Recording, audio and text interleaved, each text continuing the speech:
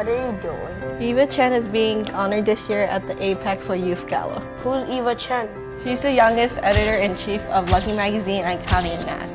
She always posts pictures of her shoes, handbags. So maybe if I do that, I'll become successful just like her. Cool, look at her Twitter page. She's also a compulsive shopper, a New Yorker, and a nerd. She's the coolest. She used to be a pre-med student at Johns Hopkins, and she took an internship at Harper's Bazaar. She liked it so much she decided to go into fashion. That takes a lot of guts. She said it's cooler to experiment and learn you hate something, rather than be disappointed in yourself because you feel like you failed. No wonder she'd be honored this year as the recipient of the 2015 Apex Inspiration Award.